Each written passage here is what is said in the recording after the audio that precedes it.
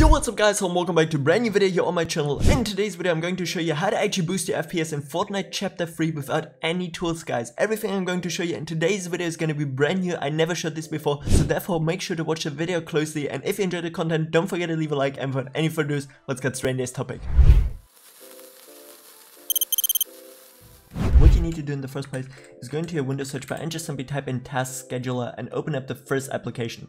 And once we're in here, we're just gonna make it like a little bit bigger, you know, so we can see a little bit more. And then we can see actually on the left side, Task Schedule Library. And we're gonna click onto this, guys, and just simply open it up. And there we can see now tons of processes which are happening all the time consistently in the background, which we usually can't see in our windows. And also if you're utilizing like other programs where you can like kind of like control which programs are running consistently or what's your startup, you won't be able to see these guys. You can only see them in the task scheduler, which is like super cool here. And yeah, we can first of all see we have some envy crash reports here. I don't know, you don't really need them, guys, so therefore what you're gonna do is actually select all of them, but instead of deleting them and Windows actually like trying to maybe like later on replace them, you know, we're just gonna simply actually end them in the first place. You know, we're gonna end them all here, then we're gonna right click again and go into disable, and all these processes are now disabled. You know, those are like just like some normal crash reports which you don't need on your Windows PC. You know, they're consistently happening in the background, just like taking up RAM, you know, happening when we don't want it. Next up we can see here envy profile updater daily. Do we want daily updates? This is probably like an NVIDIA correlated process, because yeah, here we have also NVIDIA driver updater automatically, NVIDIA GeForce experience and all that stuff, guys. So what are we going to do is just simply right click again onto it, go onto end, you know, just make sure that this task is actually ended, and then we're gonna go into disable. Then we can see here NVIDIA profile updater on lock on. Do we need this? Do we want this? Probably not, so we can straight up just also like disable it, you know. And if it is actually like any process, guys, which is needed for the program to run, it will definitely automatically get enabled again, so you don't have to be worried or anything, guys. You can mess up anything here. Then next up we can see here NVIDIA GeForce experience self update. Do we really need this? You will probably know like from your friends or just like going on Twitter if there's a new update or whatsoever.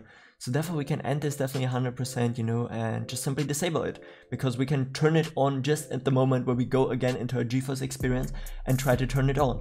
Then next up we have like GeForce Now here. I have actually GeForce Now on my PC.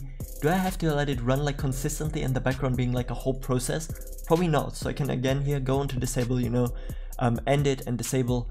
Then next up we can see Microsoft Edge, guys. I don't use it, so therefore I'm just gonna actually go here onto end, you know, Microsoft Edge. That literally makes like no difference, guys. Just simply end it, disable, Microsoft Edge, disable everything which is like somehow related to Microsoft Edge. You won't be able to actually get rid of it here on Windows 11 or Windows 10, because it is like the stock browser which Microsoft is giving us here. But you can at least like try to, you know, to end here all the processes running in the background, because those are just like some things. I don't know, Microsoft Edge update taskbar machine core. We don't need this. You know, everyone is like utilizing Google Chrome or some other stuff. Then next up we can see here BlueStacks. Yeah, I actually have to see on my PC. Do I have to let it run consistently in the background? Probably not. So again, end and disable. Then we have also here some Adobe process, which I could probably also turn off, but since I'm using Adobe on a daily basis, you know, I just want to be like really up to date, guys. And for the rest, if you don't know what it does really, don't even touch it. And for the rest, guys, this is it pretty much. We disable like everything which is like really unnecessary, just some crash reports, automatical updates here on NVIDIA, which I don't really want, because yeah, you just gotta know consistently if there is an update or not. And yeah, guys, as you can see, we just disabled like some few crash reports here which we don't need. Some NVIDIA updates. I don't know, you will just know if there's a new driver update, you know. You don't want your PC to do it automatically every day in the background and this process be running, you know, and taking up CPU power, RAM power or whatever. So therefore, yeah, we're pretty much done here, guys. We're just gonna close this, and this is it pretty much for the first step. Okay, and now you might be thinking, we just disabled everything which is on our PC in the startup. Quite wrong, guys. Also, if you go like into Task Manager and try to like configure the startup thing, you won't be able to actually catch all of them, you know. This is like not everything which is actually running on your PC. So therefore what we're going to do instead is go again here on Windows R, yeah. You're just gonna open up here this run command prompt, and you're gonna type in reg edit, yeah. This is gonna open up our registry, guys. And once we're in here, we can see now HKey current user, which is just simply the profile we're using here on Windows, or HKey local machine, which is going to apply to your whole entire PC. So we're just going to go here onto HKey local machine, guys. Then we're going to go into software. then we're gonna go onto Microsoft.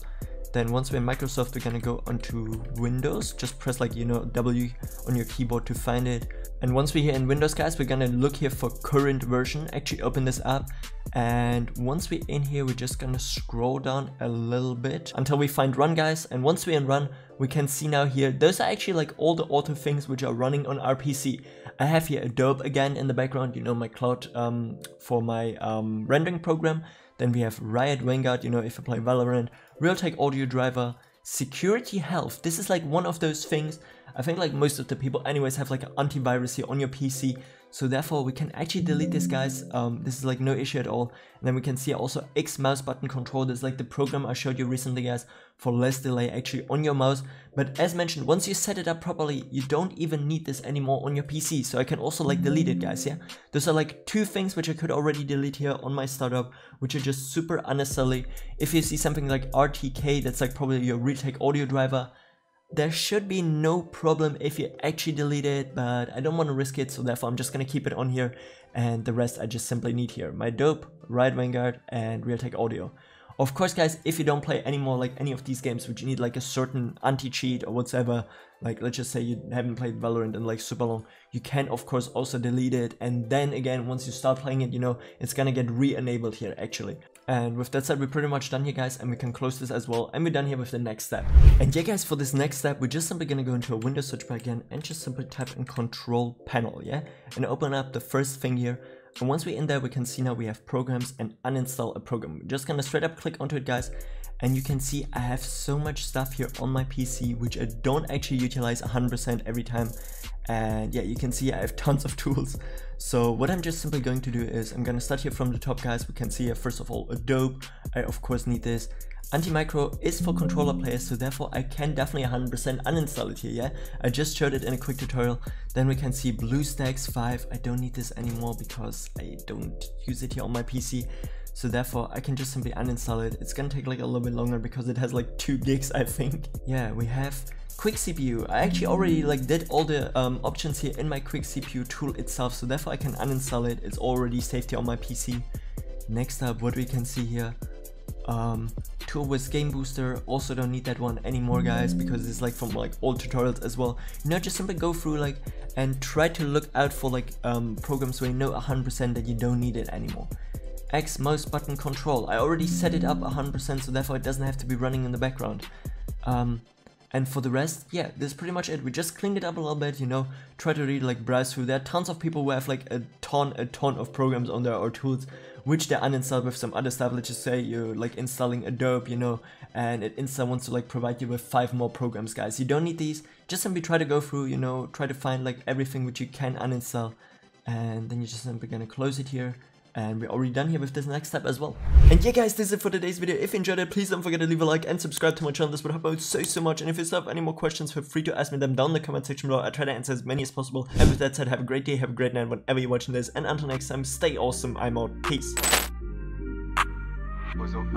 That shit too light. Big foreign hoe, come get inside. Diamond Gucci link, come take a dive. Kill that shit, but this